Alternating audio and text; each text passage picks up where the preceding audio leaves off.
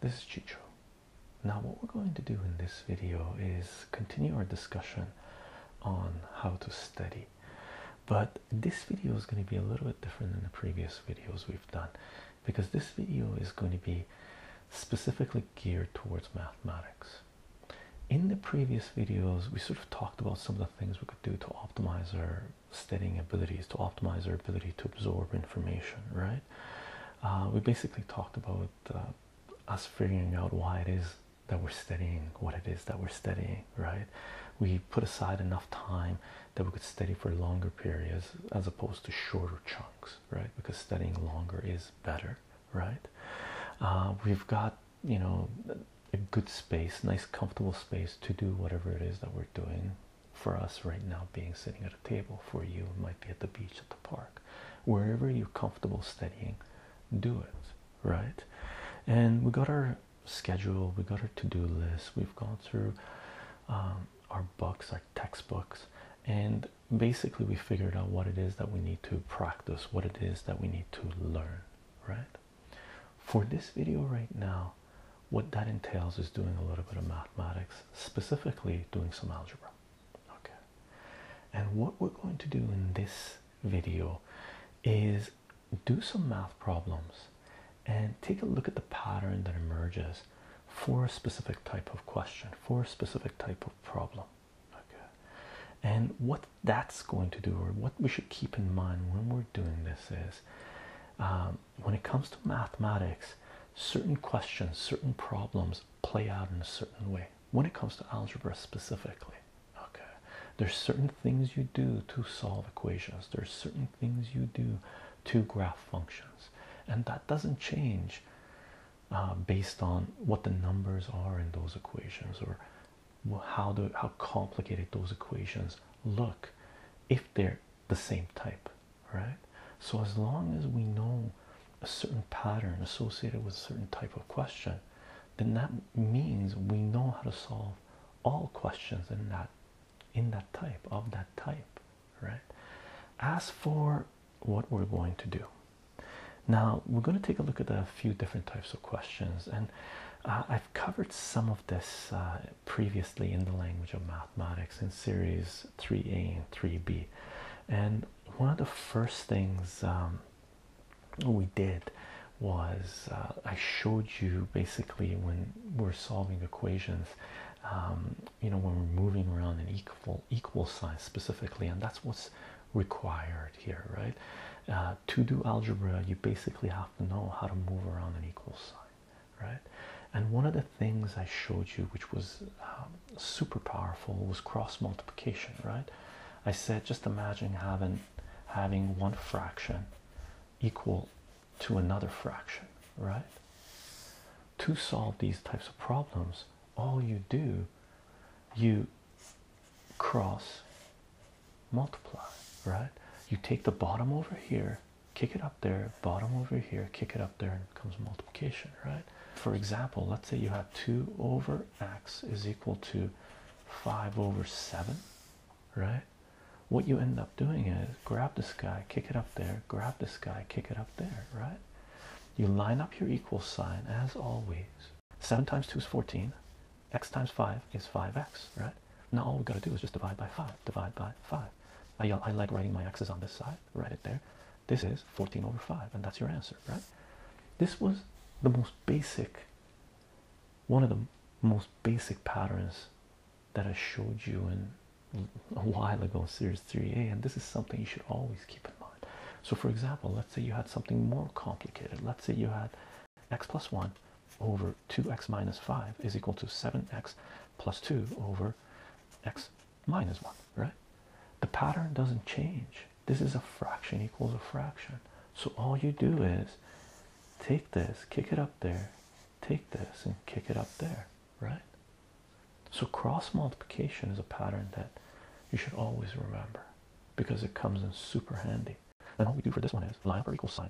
This guy comes up here and multiplies this, right? Times x minus 1, right? This guy comes up here and multiplies this. So we got 2x minus 5 times 7x plus 2. Right? So all we do now is, for this type of problem, we have to multiply this out, and that's foiling, right? That's sort of another pattern that emerges where you know, I never really understood the term foiling, right? But what it was, for me, it was just a visual thing that I used to do, which is basically this multiplies this, this multiplies this, this multiplies this, this multiplies this, right? Same with this. This multiplies this, this multiplies this, this multiplies this, and this multiplies this. This is another pattern that emerges in mathematics. No matter what type of binomial you have multiplied by another type of binomial, this is exactly what you do, right? Now, if we multiply this out, we're going to get x squared. X times -1 is negative x. 1 times x is x. 1 times -1 is negative 1. Over here, we do the same thing. This multiplies this. 14x squared. This multiplies this. Is going to be plus 4x. This multiplies this. Is going to be minus 35x. This multiplies this. Is going to be negative 10. So, first pattern, cross multiplication. Second pattern, foiling, but, you know, multiplying two binomials together, right? When you do this, you combine the middle terms. For a lot of rudimentary simple binomials, that's what happens, right? So this becomes x squared. This kills this. Minus 1 is equal to 14x squared minus 31x minus 10, right? And this brings us to another question, another type of question that comes along that you end up getting in mathematics, right? And what you end up doing is bringing everything to one side of the equation. Okay. So if we want to solve for this, for me, I'd like everything to come to the left side, but I want my first x squares to be positive, right? So what I'm going to do is I'm going to grab this and bring it over, and I'm going to grab that and bring it over. As we talked about previously, this becomes minus x squared, right? And this becomes plus 1 because the sign changes when we're moving them. So this becomes 14x squared minus x squared is 13x squared. This becomes negative 31x minus 9 equals 0. And then we end up solving for this by factoring. This something else we covered in series 3a and b, right? For this one, it would be a complex trinomial factoring, or we would use the quadratic equation, right? So this is one pattern, right? Cross multiplication. Here's our second pattern, which is foiling, right? And this process can occur when we have, you know, more than binomials multiplied by binomial, right? We could have a trinomial. Let's do another pattern here, sure. Let's say we have a binomial, 2x minus 1 times 3x squared plus x minus 4, right? Let's say we want to expand this. What do? Well, we do the same thing as the pattern here says. All you do is every term here multiplies every term here, right? So this multiplies this, this multiplies this, this multiplies this, this multiplies this, this multiplies this, this multiplies this, right? That's the same pattern as this. This just happens to be a binomial times a trinomial. This is a binomial times a binomial, right? Let's say we have a trinomial times a trinomial. Pattern doesn't change. Let's say we have x squared minus x minus 1 times 2x squared plus 3x minus 4, right? Well, for this, it's the same deal as this. That's the same deal as this. Every term here multiplies every term here, right? So this multiplies this, multiplies this, multiplies this. This multiplies this, multiplies this. Oops, multiplies this, right? This guy, you go, this multiplies this, this multiplies this, this multiplies this. Okay. And so on and so forth, right? So one pattern that we have is a cross multiplication pattern. You should always know this. Another pattern we have is when polynomials multiplied by polynomials, right? Binomial times a binomial, simple. Binomial times a trinomial, not bad. Trinomial times a trinomial, the lines become, you know, messy, but the process is the same, right? So let's take a look at some more complicated types of problems, questions that we may encounter. Okay.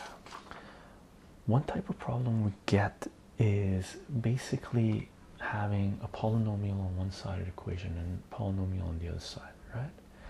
When we get these types of problems, the name of the game is to combine like terms, bring everything to one side, set the other side equal to 0. And what happens when we do this? Usually we end up getting a certain type of v when we're solving for a polynomial. Okay. Now what we're going to do is we're going to do a single variable polynomial first. So you see how simple it is. And then we're going to do a more complicated one where we have a single variable, but we have powers. So let's say we had something like this. Now, this type of problem you usually get in grade 8 or so. And the name of the game for this is, for these types of problems is, line up your equal sign. Okay. And what you're going to do is combine like terms on either side first before you move around the equation. And what we're going to do is we're going to combine this guy and this guy. So 2x plus 5x is 7x. Negative 6 plus 4 is negative 2. 7x minus 4x is 3x. 3x plus 3x is 6x minus 1, right? And now what we're going to do is, whenever you have one variable, you want your variable, in general, I like it on the left side, and I want the numbers on the right side. So I'm going to grab this guy, bring it over, change his signs, becomes 6x. Grab that guy, bring it over, plus 2. Oops, this is minus 6x, right? If we bring a positive over, it becomes negative. So 7x minus 6x is x, and negative 2 plus, negative 1 plus 2 is 1. So your answer here becomes 1, right? And this is the pattern that emerges when you're solving these types of problems, when you're solving equations, which is basically a V, right? And then you get to your answer. Okay.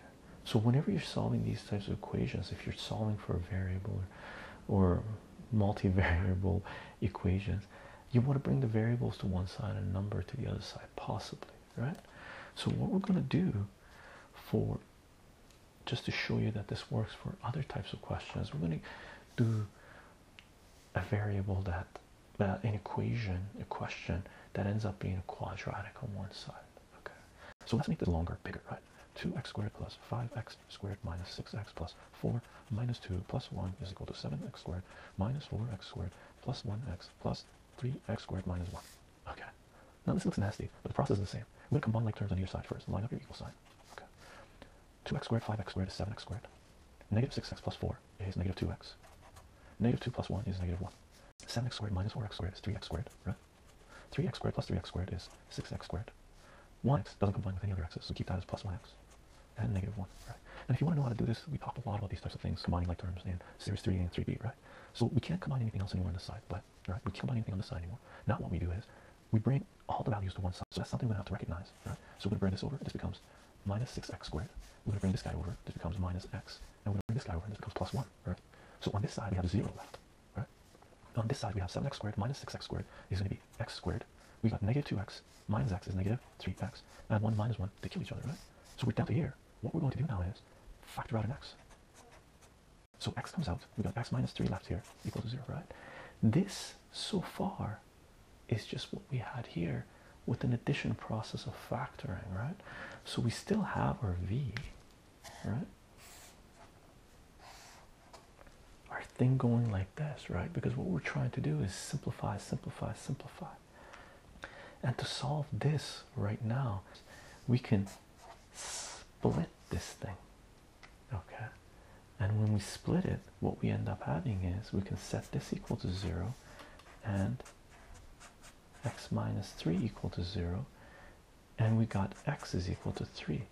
And if you notice, this thing here is also a v. It's a mini version of this and a mini version of this, right?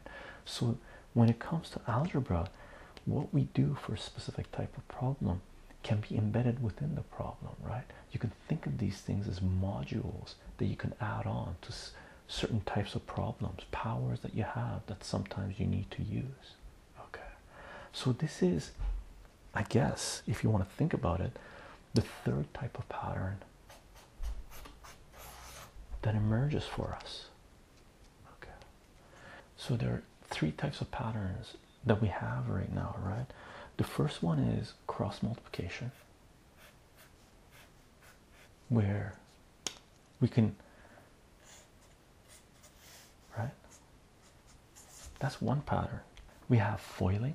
Let's say we have polynomials multiplied together. The pattern that emerges for this is, I guess some people call it the foiling pattern.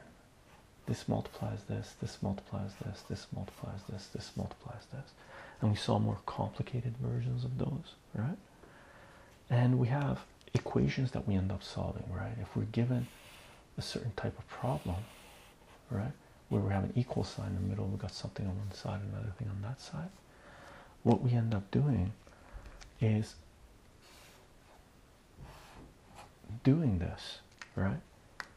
reducing, simplifying, combining like terms until we get an answer where x or whatever variable it is equals that thing, right? And this was sort of the third pattern that we have. And these are things that parts of algebra that show up everywhere. They're sort of modules, they're sort of things that we end up doing for all types of problems, right? These aren't specifically for this, right? We do a lot of questions like this initially to learn how to do this, right? We do a lot of questions like this initially to learn how to do this, right? We do this, right? Part of the process is developed from part of solving equations, right? Doing problems, doing algebra. But these themselves are embedded parts of other larger types of problems we end up getting. Okay, so those are three patterns that we have. Let's take a look at another one. What we're going to do is solve system linear equations with two variables, and then after this we're going to solve a system of linear equations with three variables, and you'll see how they're similar and one builds on the other, and they actually end up using these things here, right? Or this thing here. Okay, so let's say, you know, we get a system of linear equations that are this. Let's do x plus 2y is equal to 6 and 2x minus y is equal to 3. Okay. Now this is something I haven't covered yet. It's called system of linear equations, two variable, basically two dimension, right? And what these are is, that's a line that we talked about in series 1, the equation of a line, and that's a line as well. So whenever we get something like this, what we're doing is we're trying to find out where these two lines cross. And there's three things that can happen with this thing. They could cross, they could have an intersection, there's one solution, they might be parallel, or they might be lines on top of each other. And I'll get into detail of solving these types of equations later in the future. Right now we're more interested in the pattern that emerges when we're solving this. Okay, so what we do with these types of problems is we try to eliminate one of these variables, so we only have one variable left. Okay, and for this, what we're going to do is we're going to make a decision to eliminate, let's say, the y.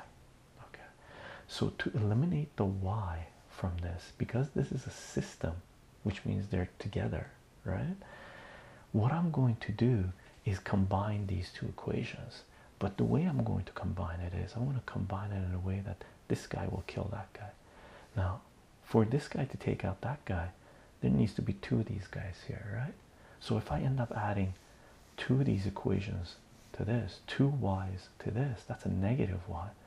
So 2y plus negative 2y is 0. They kill each other, right?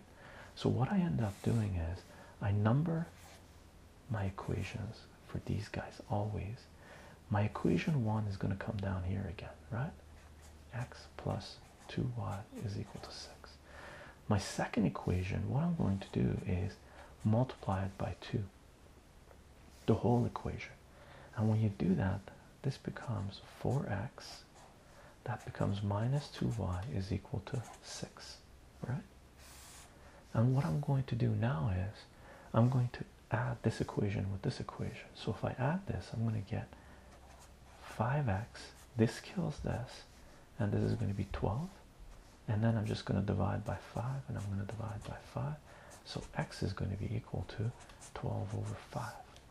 Okay, this is a system of linear equations with two variables, and the pattern that emerges here is, to a certain degree, and this is, you're going to do this a lot if you're doing these things, is you multiply it down here. You move the equations down if you need to, multiply them by whatever it is that you need to. Okay, combine your like terms, right?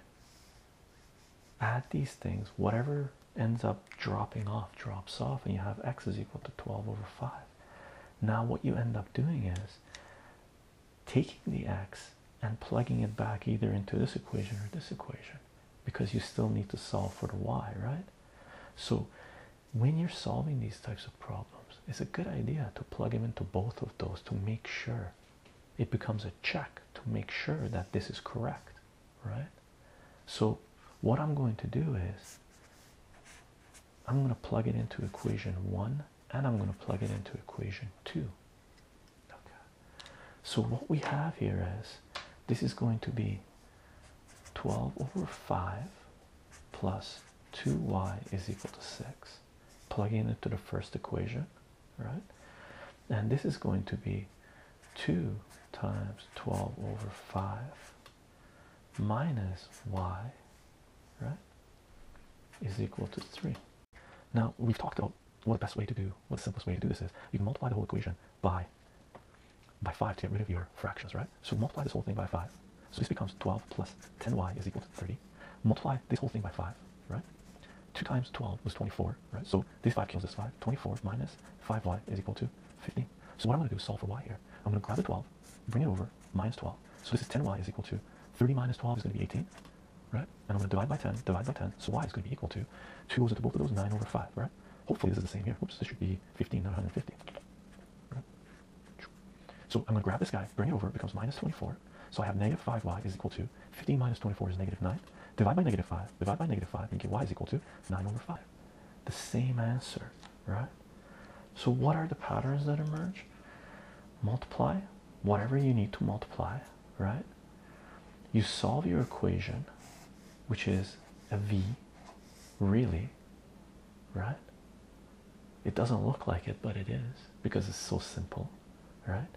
We split it up to do a check. Okay, again, this is this guy, right? This is again a v. That's a v as well, okay? And we end up getting our answer. Right?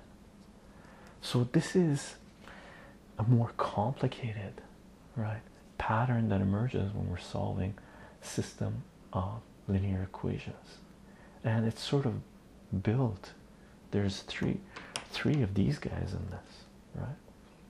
Blue, blue, blue.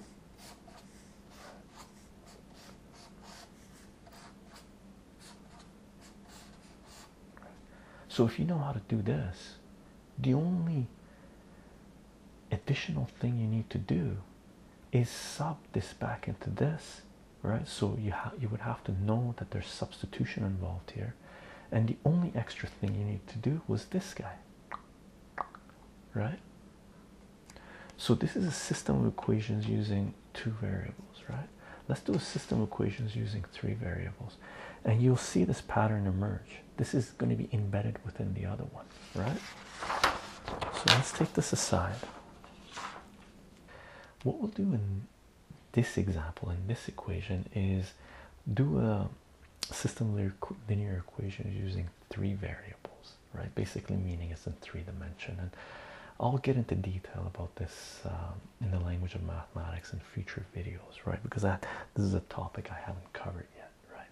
So let's assume we had the following 3 equations. Now, the name of the game for this is we want to find out what each one of those variables are, right? We're trying to find out where these three-dimensional lines cross, right? So what we're going to do is number these equations. Let's call this equation 1, 2, and 3. Okay, so what we're going to do is we're going to try to eliminate one of the variables in the first step to solve this system, right? So let's assume, because it's going to be easy eliminating the x's from equation 1 and 2, we're going to try to eliminate the x's, and then that way we have 2 equations with y and z, right? So first thing we're going to do is generate 2 new types of questions, two new equations, right? So what I'm going to do, I'm just going to add equation 1 plus equation 2. Okay, so if I end up adding these, I'm going to rewrite these. X minus y plus z is equal to 2, and negative x minus y plus z is equal to 4. So what I can do right now is I can add this equation with this equation, and this is going to kill this, right? So this becomes negative 2y plus 2z is equal to 6. And I'm going to number this equation 4, because it's a new equation, right? That we derive from combining equation 1 and 2. Now I need to get rid of x in my next process as well, right? So what I'm going to do, I'm going to combine equation 2 and 3, but I'm going to have to multiply equation 2 by 2 because I need a negative 2x here to cancel out 2x, right? So 2 times equation 2 plus equation 3. That's what the algorithm, what I'm going to be doing, right? So this is going to be negative 2x minus 2y plus 2z is equal to 8. And I'm just going to write down equation 3 by itself. 2x plus y plus 2z is equal to 1. And I'm going to combine these 2 guys. If I combine them, this guy kills that guy. This is negative y plus 4z is equal to 9. Okay. Now what I'm going to do, I'm going to number this equation 5, right? And what we need to do now is, this is the system that I need to solve. Well, this is what we had in the previous example, right? So from now on, all it is the previous system. So all we have is this process, right, that we're going to do here. Okay. So that's the pattern that emerges. So what I have to do is make a decision of what variable I'm going to get rid of, right? For me, I'm going to get rid of the z, right? For me to get rid of the z here, I need this guy to be negative 4z, because when I add them together, the negative 4z plus 4z, they'll eliminate each other, right? So I'm going to multiply equation 4 by negative 2. Okay, and equation 5 I'm just going to bring down by itself. So equation 4, if I multiply by negative 2, I'm going to have negative 4y minus, oh, I'm going to have positive 4y, my bad. Positive 4y minus 4z is equal to negative 12. Okay, and I'm just going to bring this guy down, which is negative y plus 4z is equal to 9. And one of the things that I've mentioned before, which is super important, is try to line up your equal signs, right? Whenever you're doing mathematics, whenever you're doing algebra. Now, what's going to happen here is when I add this guy and this guy, this is my equation 4, this is my equation 5, right? This is going to kill that guy, so that guy's gone and that guy's gone. So this is going to be 3y is equal to negative 3, right? So all that happens now is I divide by 3, so y is equal to negative 1. So what we have right now is the y value. We figured out what y is here. What we need to do is find x and z. Now we can't go directly from here to here. We need to do one step in between. We need to figure out what z is, right? So what we're going to do is bring this guy up here, 7y is equal to negative 1 here. And that's going to give us the answer. Now to make sure that we did this correctly, I'm also going to do it here as well. I'm going to 7y is equal to negative 1 here as well, to make sure I end up getting the same answer for z before I do the next step, right? So this becomes negative 1 and negative is 1 plus 4z is equal to 9. I'm going to bring the 1 over, it's negative 1, so this is 4z is equal to 8. And I'm going to divide by 4. So z is going to be equal to 2, right? That's my z value for this. I'm just going to have to make sure that that's correct, right? So I'm going to bring in negative 1 here, so that's going to be 2y plus 2z is equal to 6. Oops, not negative 2y, it's just 2y, because it's something negative 1 for y, right? So negative 2 times negative 1 is 2, right? And I'm going to grab the 2 here, bring it over, minus 2, so I have 2z is equal to 4. And I'm going to divide by 2, so z is equal to 2. Same answer. So far, I know that I've done this question correctly, right? Because I have the same, most likely anyway, same value for z. Now all I have to do is figure out what the x is, right? So what I'm going to do is, I'm going to pick one of these equations and plug in the values for y and z and find out what the x is. So let's do it for number 1, right? Let's plug z is equal to 2 and y is equal to negative 1 in the first equation, right? In equation 1. So what we end up having is, this is x minus negative 1 plus 2 is going in there, 2 is equal to 2, okay? Negative and negative is positive, so it's going to be x plus 1 plus 2, which is going to be 3. So it's going to be x plus 3 is equal to 2, so x is equal to negative 1 when I bring this over, right? Let's do the same thing, but plug it into equation 2 or 3, just to make sure we have the right answer, right? So let's bring in y is negative 1, let's bring in x is 2 into equation number 2. So we're going to have, over here, if you take a look at it, negative x minus negative 1 plus 2 is going to be equal to 4. Negative x, negative and negative is positive, so 1 plus 2 is 3, is equal to 4. I'm going to bring this guy over, so that's negative 3. So we got negative x is equal to 1, so x is equal to negative 1, right? The same answer. Okay, so I know I've done this question correctly. So final answer for this would be, if we're going to fit it down here, we could put it here, is going to be x is negative 1, y is negative 1, and z is 2. That's my final answer to this question. Okay. Now, do you see the patterns that have come up? If you get any triple system here, any 3 variable system of equations with 3 equations that you need to solve, this is the pattern that you're going to see. Okay, let's actually highlight this, show you what it looks like. Now what you're going to see here is the same pattern showing up for all questions involving system of equations involving 3 variables. Sometimes they're simpler because sometimes you can kill 2 variables in one shot, right? When you add or subtract the equations, which we could have done here, okay? But this is the main pattern that appears, right? So what you're going to have initially is your questions, your 3 equations, right? And then what you're going to do is you're going to split them. And what you're going to do is combine your equations and come up with equation number 4 and equation number 5. Okay. And then what you're going to do is you're going to combine equation number 4 and 5 into an answer for one of the variables. In our case, it happened to be y, right? So far we've done this, we've done this, we've done this, we're here. And then what you're going to do is you're going to plug these back into here, right? And that's exactly what we did. And what you're going to do is you're going to solve, if this is solving equations, right? If this is solving, right? If this is, well, not solving, but doing the algebra, calculating something. What we're going to do, we're going to do a whole bunch of calculations here, right? So we're going to do a bunch of calculations here. We're going to get our next variable. We're going to do a bunch of calculations here. We're going to confirm our next variable, right? This better match with this, right? And then what we're going to do is we're going to bring numbers from here, plug it into one of these equations, do more calculations, and come up with our next value, right? We're going to combine, right? We're going to do our calculations, and we're going to come up with our next variable, which hopefully should confirm this, should confirm with this, right? And this guy with that guy. This is the main pattern that shows up for any type of question you get, for most of the questions you get with 3 variables. Okay. This is what you should keep in mind, and then you write down your answer here, right?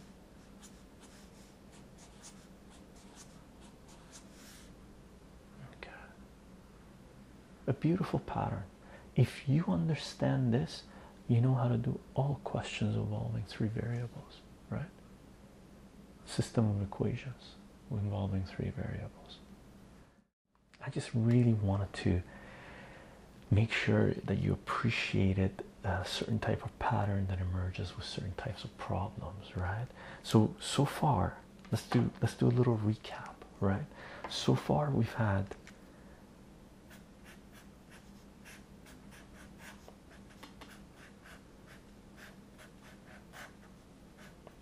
cross multiplication, where we're taking this guy and multiplying here, taking this guy and multiplying here. Oops. That's the first type of pattern we saw.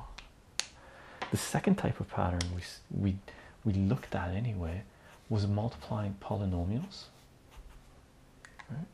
I think we did that in orange, right? So this is the second type of pattern.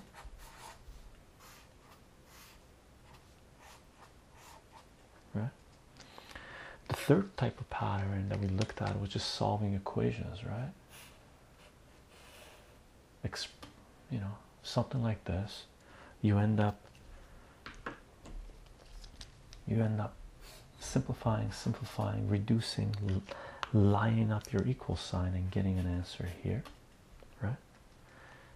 We did system of equations with 2 variables, right? We had our 2 equations here, and we're running out of colors, so I think we used orange. So we multiplied one of the equations by something, another by something else, right? And we brought the calculation here, found an answer, we back substituted in one of the other equations, right? Where we basically did this, right? And we did more calculations, right? And we got an answer, right? And our answer would be your x and y, whatever they were, right? If they're different variables, they're different variables. It's this guy and that guy, and this was confirming this, right? That sort of pattern that emerged. For a system of 3 equations, right? We had 1, 2, 3 equations show up, and let's do this in green, I guess, where we split this up, right? Did calculations, brought it back, did calculations, right? Kicked it up, did calculations, right? Brought a number from here, brought a number from there, brought a number from there, brought a number from there, kicked it into one of the equations here, or 2 of them, just to confirm, right? So we did calculations, and we got our next answer, right? So we had an answer here. I guess I should do this in green. We got an answer here, we got an answer here, which was the same as this, and we got an answer here, we got an answer here, and those, this and this, or this and this, same deal, would be our answers to this question, right? And these are some of the patterns that we have right now. And one thing you should notice, one thing you should recognize is that these patterns, the simpler patterns, occur inside of the other more complicated patterns, right? This occurred here, this occurs here, right? Cross multiplying, if you're dealing with fractions, you end up using, we end up using here or here, right? This guy here, solving system of two linear equations, is embedded within this system, right? This part here, this guy and this guy, are really this guy and this guy. When we're multiplying one of these equations by a value to come to here, and when we solve for it, the back substitution here is really this. We're back substituting into one of these equations, right, and getting a value, right?